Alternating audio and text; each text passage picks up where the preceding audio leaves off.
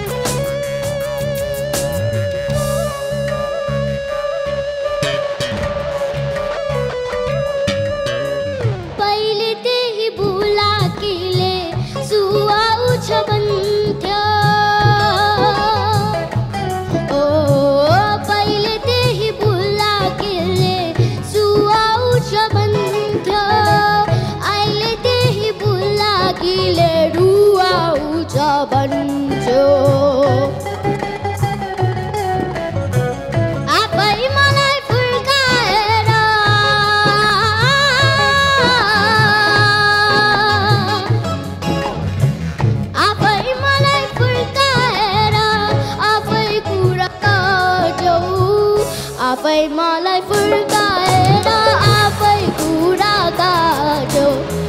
खै त मलाई झुम्के बुलाकी खै त मलाई झुम्के बुलाकी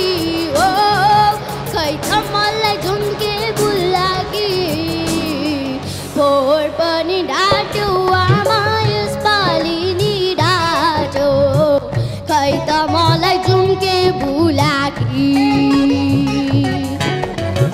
खै त मलाई झुम्के बुलाकी ओ खै त मलाई झुम्के बुलाकी उदा उदा यसपालि त अम्मै दिनै आट्यो खै त मलाई झुम्के बुलाकी खै त मलाई झुम्के बुलाकी खै त मलाई झुम्के बुलाकी खै त मलाई झुम्के बुलाकी Thank you.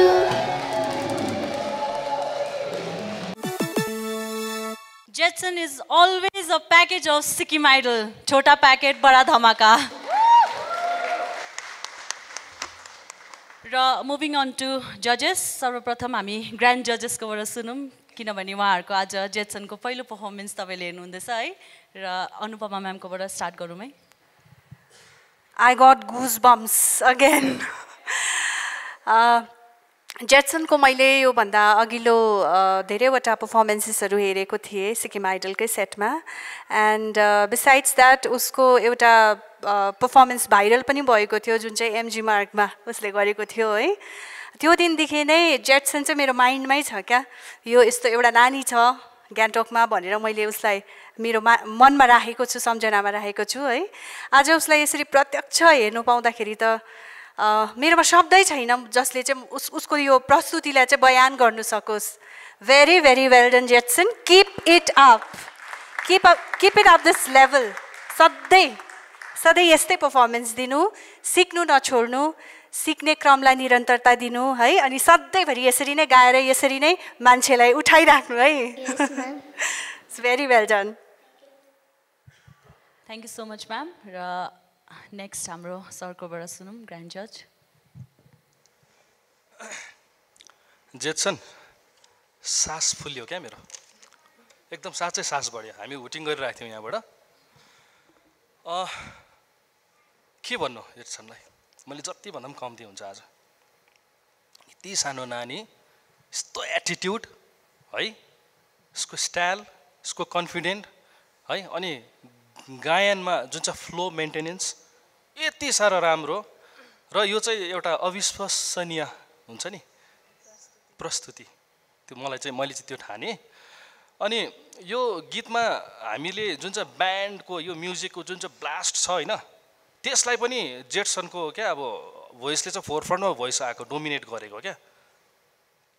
त्यस्तो छ क्या जेट्सन तिमीभित्र अनि अर्को कुरा नि यो गीतमा एटिट्युडले फर्स्टमा स्टाइल सिङ्गिङ हुन्छ नि त्यसले खिच्छ कि तर मैले जेट्सनको अर्को राम्रोसँग अब्जर्भ के गरेँ भन्नु त स्टाइल छ वेस्टर्नको एटिट्युडहरू फिल गरेर जग्गा जग्गा होइन खै त मेरो भन्ने होइन त्यो बुलाकीको लागि चाहिँ कति डेस्परेट हो क्या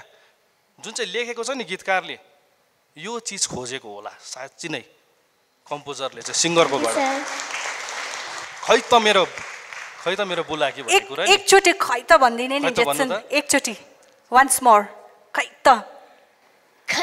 मलाई झुम्के बुलाकी खै त मलाई झुम्के बुलाकी अनि गायनमा नि यसो जुन चाहिँ हरकतहरू छ नि त्यो साँच्चै नै एउटा राम्रो गरेको छ क्या सिङ्गिङमा पनि यो हल्का गीत होइन यो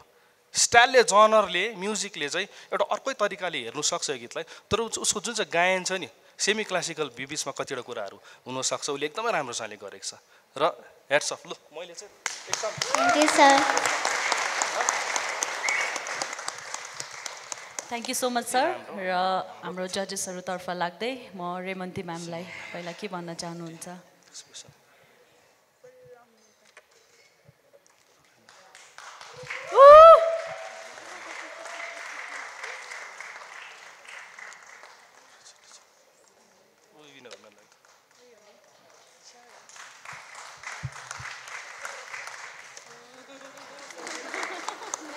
के राम्रो आम्मा मामा जेट्सन चाहिँ मलाई चमत्कारै जस्तो लाग्छ घरिघरि होइन उसलाई गीत निकै अप्ठ्यारो भयो सर भनेर मलाई गीत दिएको भोलिपल्ट भन्दै थियो मैले नानी तिमीले सक्छौ मलाई किनभने उसको क्षमता याद छ तिमीले सक्छौ भने ऊ एक दिन प्र्याक्टिसमा आएन अनि सबैले भन्यो गाडी पाएन समथिङ के भयो उसले मलाई सुटुकाएर भने मैले गीतै प्र्याक्टिस भएकै थिएन म त पुरा घरमा प्र्याक्टिस गर्दै थिएँ भने अनि this is the artist behind जेट्सनको पर्फर्मेन्सको पछि त्यस्तो खालको स्टोरीहरू रहन्छ होइन र जेट्सनलाई पनि एउटा प्यारेन्टिङै हो है जेट्सनको म मेरो पापा पर बसिराख्नु भएको छ रोशन सर अनि युनिस म्याम एकपल्ट हात उठाइदिनुहोस् न दे आर द ब्याकबोन है सो जेट्सन मजा लाग्यो आज गाउनु लभ यु सो मच ल कमेन्ट केही गर्दिनँ म एक्चुली पास्ट लाइफमा एकदम बिलिभ गर्ने मान्छे हो र मलाई लाग्छ हाम्रो शरीर वी चेन्ज बट स्पिरिट जो हुन्छ हाम्रो आत्मा त्यो पवित्र हुन्छ सधैँ हुन्छ सो जेट्सन छ नि उसको उमेर मात्रै सानो हो तर उसको जुन आत्मामा जुन स्पिरिटमा जुन चाहिँ एउटा सोल आएर बसेको छ नि यो चाहिँ पहिलाको जन्मको पक्कै पनि एउटा महान कलाकारको आत्मा चाहिँ उसकोमा आएर बसेको छ so C is already a superstar in a past life अनि वी आर एक्चुली के भन्नुपर्ने हामी भाग्यमानी हो कि जेट्सनलाई चाहिँ अब हामीले एउटा डोराउने भन्ने चाहिँ वी आर जस्ट उसको बाटोमा एउटा भेट्छौँ नि एउटा मात्र एउटा कनेक्सन मात्रै एउटा ब्रिज मात्रै हामी काम गर्दैछौँ जस्तो लाग्छ so C is a blessed child के भन्नु हामीले सो प्राउड अफ यु आज साथी प्रकाश पनि आएर बसेको छ प्रकाश धेरै भावुक भएको जस्तो लाग्दैछ केही भनिदिने प्रकाश प्लिज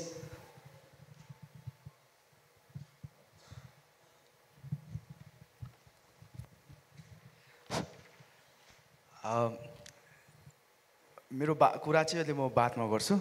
तर मैले यहाँ आज यस्ता ताराहरूलाई देख्दा म मेरो परमेश्वरलाई धेरै धन्यवाद दिन चाहन्छु कि हाम्रो सिक्किममा पनि यस्ता ताराहरू उब्जाइरहेछ र जुन यो प्लेटफर्म हाम्रो सिक्किमका सम्माननीय मुख्यमन्त्री PS गोले साहब र हाम्रो वार्ता जुन टेलिभिजनका जति पनि टिमहरू हुनुहुन्छ उहाँहरू सबैलाई धन्यवाद दिन चाहन्छु र यति खुसी लाग्यो मैले गायकीबाट अलिकति मतलब ड्युटीले गर्दा म टाढो थिएँ तर आज मलाई यहाँ निम्ताउनु भयो होइन दिवसज्यूलाई धेरै धन्यवाद दिन चाहन्छु र नानीहरूको पर्फर्म देख्दा आफूलाई जिरिङ भएर आएछ क्या अनि यति खुसी लाग्यो मैले बाबुको मैले यो भिडियो जुन एमजी मार्कमा देखेको थिएँ म उहाँको एकदम फ्यान हो र जति पनि आजको म एकजनालाई मात्रै धन्यवाद दिन दिँदैन तपाईँहरू जतिजना बाबाआमाहरू हुनुहुन्छ आफ्नो छोराछोरीले यसरी सपोर्ट गर्नुभयो तपाईँहरू सबैलाई धन्यवाद र परमेश्वरले तपाईँहरू सबैलाई आशिष दिउन् र यसरी नै सपोर्ट गर्नुहोस् ताकि अरू बाबुआमाले पनि यस्ता छोराछोरीहरूको लागि अघि बढ्नलाई चाहिँ उहाँहरूले मिहिनेत गर्नुहुनेछ म यति नै भन्न चाहन्छु अहिले चाहिँ र थ्याङ्क यू सबैजनाले भेट्नु पाएँ धन्यवाद तपाईँहरू सबैलाई thank you sir for your kind words sir Naren sir भनिदिनुहोस् न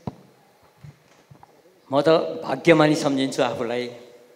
किनभने यस्तो नानीहरूको डोर्याउनु पाएँ भनौँ न है अलिकति भए पनि हामीले हाम्रो समय दिन पायौँ